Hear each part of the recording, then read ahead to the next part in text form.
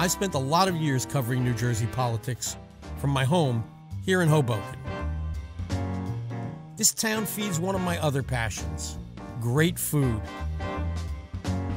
I've always been fascinated by political deals and cooking great meals. So I figured, why not combine them? Funding for Pasta and Politics with Nick Acocella provided by Gibbons PC with 220 attorneys in New Jersey, New York, Pennsylvania, and Delaware. O'Toole, Fernandez, Weiner, Van Loo, LLC, attorneys at law. NJM Insurance Group, grown in the Garden State, and proudly serving New Jersey's businesses and citizens for more than 100 years. Fairview Insurance Agency, a family-owned and operated insurance agency with locations in Verona and Cherry Hill. And by CarePoint Health, with Bayonne Medical Center, Hoboken University Medical Center, and Christ Hospital, a fully integrated health system of physician practices and neighborhood health centers. Take the tomatoes and just... A career prosecutor at both the state and federal level, Kim Guadagno was elected Monmouth County Sheriff in 2007. 2 years later, Chris Christie picked her to be his running mate. We'll talk about food and family. So cooking for an Irish family is a little different than cooking for an Italian family. Meat and potatoes. Meat and potatoes, and on Fridays it was, fish sticks. And what it's like to be the first Lieutenant Governor of New Jersey. I describe it like this. If the governor's out of state, I do 3 jobs and get 1 salary. I'm the acting governor. It's good you got that, Jeff. So let's get cooking.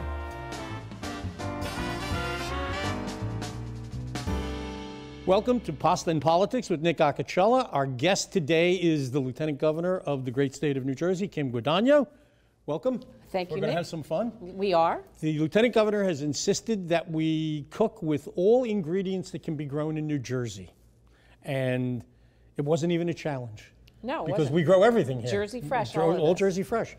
Before we get started, your backstory. You're not originally in New Jersey. No. I was born in Iowa and moved all around the country for 25 years. My dad was in television, which is appropriate, right? Okay. So Michigan, Ohio, Indiana, Connecticut, New York, Indiana again, Ohio again, Pennsylvania a couple times. What got you here? My husband. Oh, okay. My husband and I worked together in the organized crime and racketeering strike force in Brooklyn. We were federal prosecutors. He was trying a case. We tried the case together. We got to know each other very well, and a couple of years later we got married. We wanted to have a family, so we moved to the District of New Jersey. My husband was in frauds. I was in political corruption, and we did political corruption cases, or I did political corruption cases for a couple of years. When you were growing up in 30 different places, yeah, who cooked in your house? My mom. Your mother? My mom. Mother. Well, you have to, I'm an Irishman, so yeah. I was smart enough to marry an Italian. Lucky enough to be born Irish. So cooking for an Irish family is a little different than cooking for an Italian family. You know that, yeah, right? well, my best friend growing up was Irish. We'd eat dinner at his house early just to fill up and then go to my mother's house for the good stuff. Meat and potatoes. Meat and potatoes, and on Fridays it was, fish sticks or tuna casserole. But your husband's a cook. My husband is the cook in my family, yeah. Should we get started? Yes, we should. Let's do a couple of things.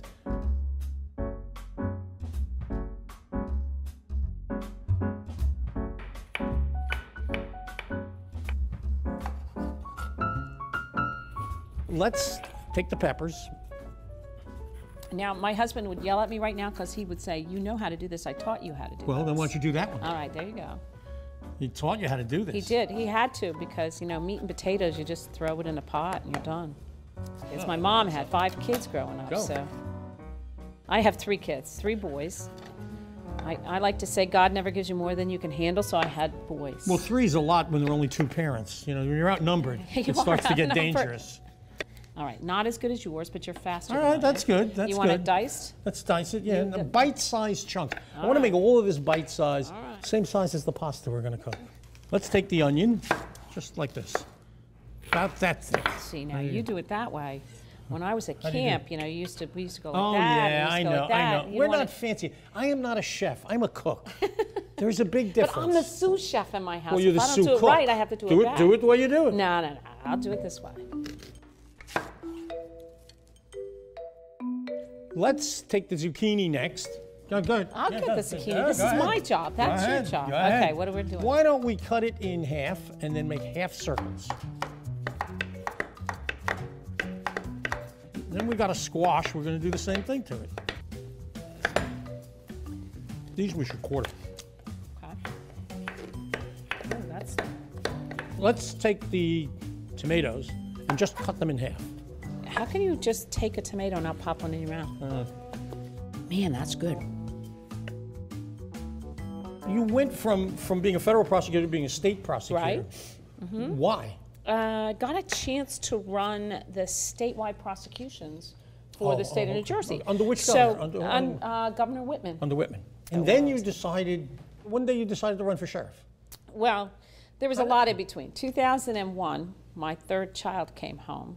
He's adopted, it's not a big secret. And so I decided it was time to go home and take care of the kids. I had three then. Three of them were all little ones. And I started to practice a little as a defense attorney at home. I got a job teaching at law school at Rutgers at night and got involved in my town.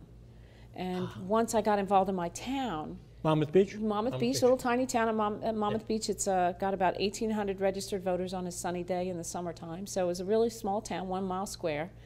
But got involved, ran for commissioner, became the commissioner of public works. I was the trash collector. So got involved and then got a chance to be sheriff. Now when you're... No, you don't just get a chance to be sheriff. What happened was, then U.S. Attorney Christie had some public corruption cases in Monmouth County that were notorious.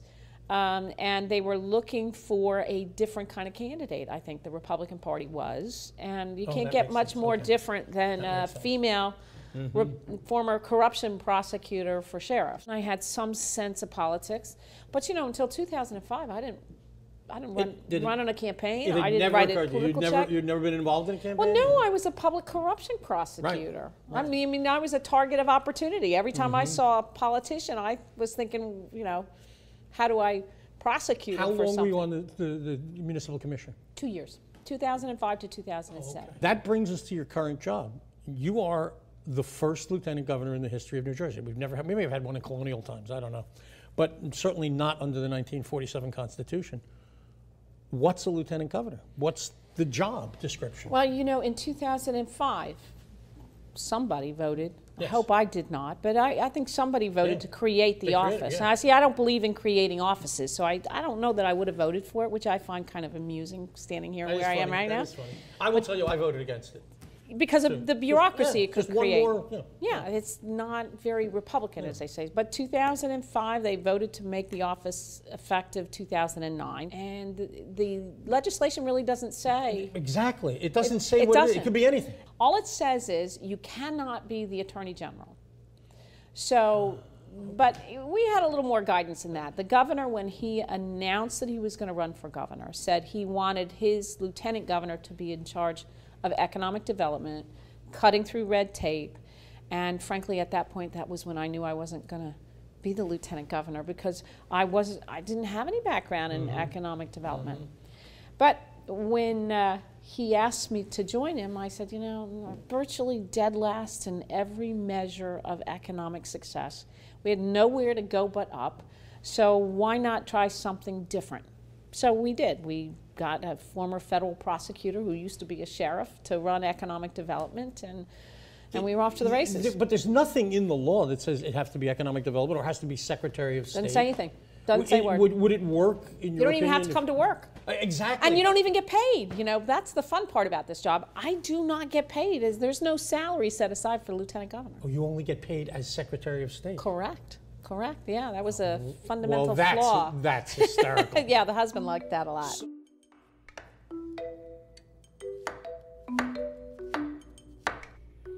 Let's take the mushrooms and just slice them in fourths. We'll do the garlic. This is why my husband has me as a sous chef, because he wants me to do the garlic because he doesn't like to do it. He doesn't like the smell of the garlic on his fingers? He doesn't. He claims he's too busy cooking. Oh, he's a judge, right? He is a judge. Superior Court? In appellate division now. Appellate division? No, good. Yeah. Good. He was actually appointed by then Governor Cody. Let's take the peas and shell them. We got good fresh peas. I'm beginning to get hungry. So what does a lieutenant governor do? You've told us that by statute, not very much. We decided to put the lieutenant governor's office into something that did what the governor wanted it to do, which was economic development. And we looked around, literally walked around the State House and found the Secretary of State's offices down the hall. Right. Take a left Right. and a right from the governor's Right. office. It runs arts, history, culture, and travel and tourism. Yes, it does. Travel and tourism, third largest industry in New Jersey.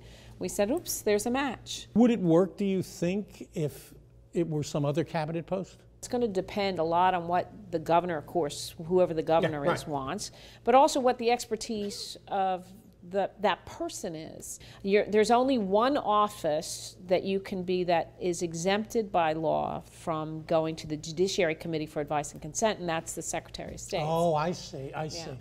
So that makes sense. It does. So we became the Secretary of State. I didn't have to go to the Judiciary and get blessed by the Right, Judiciary like right. every other cabinet member. The Secretary of State does not need Senate confirmation? The Secretary of State needs Senate confirmation, but if you're the Lieutenant Governor and the Secretary of State, then you do not need Senate confirmation. We've really complicated this magnificently. Well, it is what it is. It is, and every state does it a little differently. Yes. Some states still don't have a Lieutenant Governor. But Some states, the Lieutenant Governor is tremendously powerful. In Texas, Yeah. runs the state Senate instead of this, the way the Senate President does he's here. in effect, in effect, he's the governor. Yeah. But in other states, you could be of different parties. Sure, you elect them separately. Yeah, yes. which is Yes, awkward, indeed. I would think. I would think that's awkward. yeah. We check every morning to see if the guy's still breathing. Let's get back to the cooking. About 1/3 of a cup of olive oil. That's 1/3 of a cup. We're going to blanch the broccoli. This is going to take 2 minutes. Why don't you cut that in half for me? This half? Squeeze it. Yeah, we're going to squeeze it into the concoction when it's ready. Tell me more about the Lieutenant Governor's role in this administration, because we've never had one. I describe it like this. If the governor's out of state, I do 3 jobs and get 1 salary. I'm the acting governor. It's good you got that, Joe. Acting governor, the lieutenant governor, and the 33rd Secretary of State. So in the bucket of Secretary of State, Council on the Arts, History, Culture, the Board of Elections, Travel and Tourism, the State Museum, a number of different programs like the Office of Faith-Based Initiatives, the Center for Right, Hispanic, right. those kinds of things. In the lieutenant governor's bucket is economic development. So I must have, in the last 5 years, visited hundreds of companies. I see your schedule every day, and you have Yeah. visited every meaningful company above the level of the mom and pop candy store. Well, and it's what you And don't that's see on my incredible. schedule. What you don't see on my schedule, like yesterday, I spent all day on the phone making what we call continuing care calls. Sure, Like, sure. how are you? Haven't spoken to you in 2 years. Are you having a tough time? Is there something we can help you with? And here's my cell phone number. Those are the kinds of touches that businesses need, I think, to feel comfortable that somebody in Trenton is fighting for them to help them grow in New Jersey. And sometimes that keeps companies here. That's my goal. So my schedule, the public schedule is very different than the private schedule. The public schedule, I'll go out and talk to businesses publicly, but I don't want Pennsylvania and New York to know what companies I'm talking to. I hope not. Because that would just be giving away the state secret. There's a trade Yeah. secret. We're going to take peppers, let them go for a while, and the onions. Thank you for moving that stuff. Let this go for a while. What was the biggest success in economic development? The biggest success, we've had some really good stories that don't get told, but I think the biggest success is moving unemployment from 10 down to 6.1 this past month. So it's an overall process. What are the biggest successes in terms of retaining corporate citizens to stay in the state, or to bring people in? The first one we won was Church & Dwight, which is Arm & Hammer Baking Soda. They've been in Princeton for more than 100 years. And the staff sent me in February. Now, we are elected in January. I have a degree in economics from 30 years ago. Right, we were sworn in January. They send me to Church & Dwight in February, and they say, it's a Hail Mary pass because they're going to Pennsylvania, but go in. So I went by myself. Now I Really? have a whole bunch of people that help me do stuff now, but I went by myself to meet Jim Craigie at Church and Dwight in his office. And he says, you know, I can't afford to live here, can't afford to die here, we're out of here. They had to pick the place out where they were moving across the river to Pennsylvania. And I said, just give me 6 months and let me convince you that things are really going to be better in New Jersey. Now, fast forward a couple of years, their new world headquarters is in Mercer County. Right. The space they were in is now an R&D development center, and their manufacturing facility in Lakewood is taking on water instead of losing water. I would call that a success. Yeah. Let's throw these in too. Let's dump the pasta in the water. Let's throw the zucchini and the squash in here. Get as much of this in as it'll fit. Let that cook for a while. It smells good. Yeah, we're starting to get the proper aroma. But what about other companies that were on the verge of leaving and we kept them? I like my favorite one, because I don't know whether you know, I give my cell phone number out to everybody. Oh, I've heard that. And I do that for this reason. The governor said, you're in charge of red tape. And I went to my very first Chamber of Commerce and I said, send me an email. And then I started to give out my email address. Now, you know my email address is lieutenant.governor@gov. Right. Spell lieutenant. L-I-E-U. Exactly. Yeah. So I got about halfway through that when I said, the heck with that, take my cell phone number, and I gave him my cell phone number. The staff in the back of the room was having a heart attack, but everybody in the room was writing down my cell phone number. And the good news is that not too long after that, I got a phone call from a guy by the name of Tom Dahl, who works at a tiny little company called Subaru. Little place. Yeah, little tiny company. And literally on the phone on a Sunday afternoons, all right, maybe he wasn't screaming, but let's just say it was a loud conversation. Can't afford to live here, can't afford to die here, I'm out of here. And he described for me what the problem was. And I told him, I said, look, I can't fix it today, it's Sunday, but tomorrow morning I can walk across the hall to the treasurer and see if we can't fix it. 6 months later, Subaru put their new LEED certified distribution center in Florence, and now they've committed to building their new world headquarters in Camden. So one cell phone call.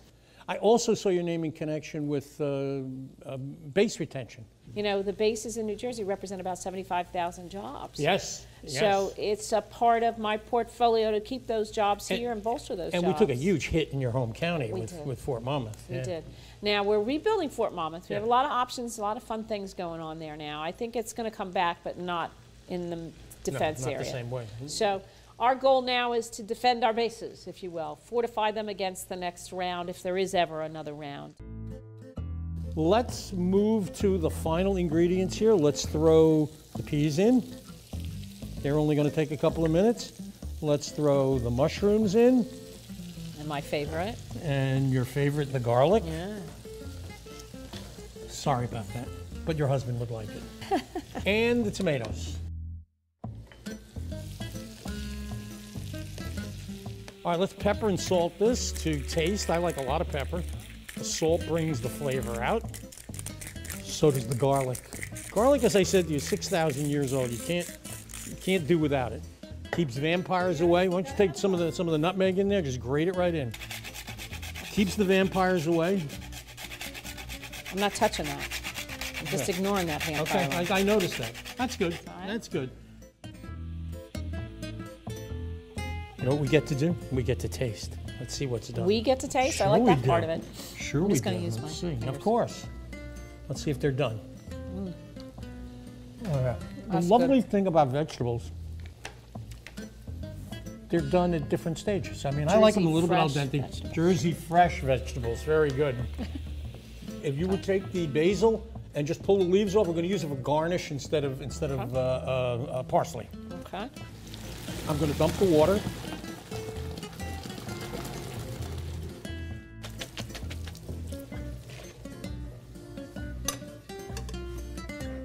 We'll bring this over here.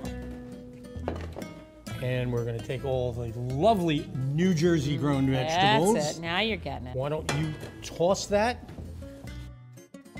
Give us the basil. Let's squeeze a lemon into it. I am going to grate some Pecorino Romano cheese into it and some Parmesan.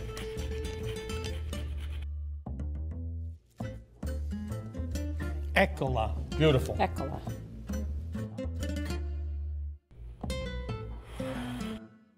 Let's serve ourselves some of this and dig in because, and then we can resume our conversation, but I want to see how this worked out. This is looking very nice. Smells nice. That's it? No. Come on, I'm Italian. A little broccoli? A little broccoli. Okay, we got to do this there you go. with the spoon. There's colorful too. Yeah, we want, there you go. There you go. Try it, let me know. The basil. Yeah, The basil it's a really nice comes out. garnish. With just a few little pieces of leaves like that, Oh, it would have the such aroma, a fresh. aroma goes everywhere. That's good. You know, you said very early in our conversation that you had no background in economic development, you were not a business person. You've taken to this like a duck to water. You're enjoying this. This is great fun. You're having too much fun. It's like being a litigator. It's a fight. It's a struggle. It's an argument. It's making the pitch and convincing the jury, in that case a company, to stay in New Jersey and grow in New Jersey. And it's also clearing the way for that company to come to New Jersey and see what New Jersey's all about. It's a fun story to tell. You know, we have a lot of assets here. We do. Educated workforce. Perfectly located. You can get to 130 million consumers on one tank of gas. That's $3 trillion worth of disposable income. We live in a state where there are so many entertaining things. I don't think anybody appreciates that about New Jersey. I mean, I certainly do. I don't think many people appreciate that about New Jersey. Well, we've got a little bit of everything. That's the reason why when we do like a big thing, like a Bio International, where we're trying to attract bio companies to New Jersey, we take with us the New Jersey Symphony Orchestra. And we show people a different kind of New Jersey. They didn't expect a quartet. From New Jersey. They have a vision of New Jersey that we are trying to change, and we do it one event at a time. If you had in your career as prosecutor, elected official, economic developer, if you had one do-over, if you had one thing you could take back and start over again, what would it be? Well, I know what I would do differently. There's one thing I did when I entered public politics. I was trying to decide whether I would run for county sheriff. I didn't ask my husband first. Yeah, I could see why you'd want to do that as a didn't go over do-over. very well. Well, it was on the front page of the Asbury Park Press, above the crease, that I was going to run. The paper comes to the house. I'm having breakfast with my husband. I see it on the front page, and I said, honey, I think there's something you should know quickly. And I hand him the newspaper. It was a huge mistake, because it's a joint effort. You can't go into politics. It was a huge mistake, one I will never make again, and one I wish I could take back to this day. That's fair. That's a good one. Yeah. One final question, and I ask everybody this. What's next? What's next for Kim Guadagno? You will have served 8 years as the first lieutenant governor. Is there a political future? Are you going to go off and make a lot of money? Or are you going to, what are you going to do? Yeah, well, you know, we have 2 years left to figure that out. And the one thing I've learned from the governor is don't make a decision until you have to. So I'm not going to. I have a lot of work left to do here. I've traveled up and down the state. I think I've put, the last I checked, 500,000 miles on your Suburban. And I say yours because the taxpayers pay for it. Right. And I want to keep doing that, because I think that the hands-on touch with these businesses are keeping them here. I will tell you, I think that there are those who believe that this has been a great boon to you if you ever want to run statewide. You've been able to go everywhere in the state and been spared the nonsense in Trenton. Because nonsense is basically what goes on in Trenton. You said it, I did. I certainly did. I make my living talking about that nonsense. And some people think that that'd be a great advantage because you've had the advantage of 8 years in office and not the disadvantages, but I'm not going to ask you to announce anything right here. That's good, because you know if you were going to announce something right here that all sorts of rules and regulations everything kick kicks in. Of course. Two more years, it's way too early to start getting to worry about now. John Farmer, the former Attorney General, used to say, I'm only focused on the job I have today. And I think that was great advice. Stick to what you know, stick to doing your job, and the rest will all fall into place later on. One last thing, my wonderful Aunt Josephine died this year at the age of 101. She was the matriarch of the family and fed everyone for 80 years. She would say, you know, we talk a lot around here, but now the food's on the table. So manje stata zit, which means shut up and eat. So let's shut up and eat. Excellent. Thank you for coming. Thank you for having me. This is delicious. Cheers. Thank you.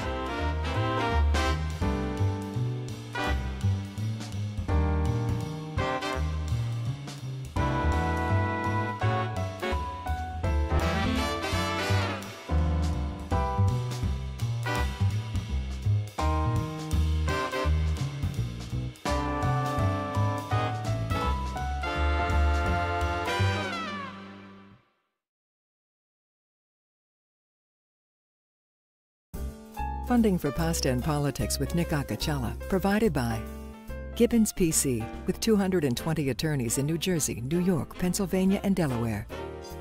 O'Toole, Fernandez, Weiner, Van Loo, LLC, attorneys at law. NJM Insurance Group, grown in the Garden State, and proudly serving New Jersey's businesses and citizens for more than 100 years.